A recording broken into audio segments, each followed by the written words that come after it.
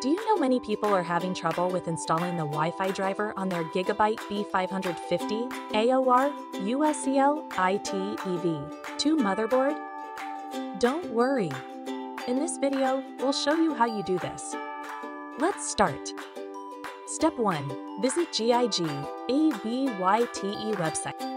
Visit the GIGEBYTE website to find the software and drivers for your motherboard. Step 2. Install a PP Center. After installing your operating system, an APP Center dialog box will appear. Click Installed. Step 3. Enable a PP Center.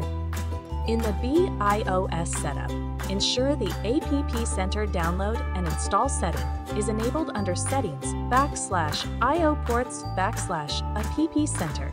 Step 4. Connect to Internet.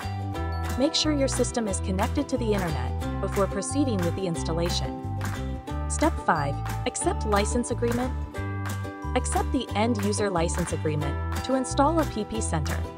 Select desired drivers and click Install.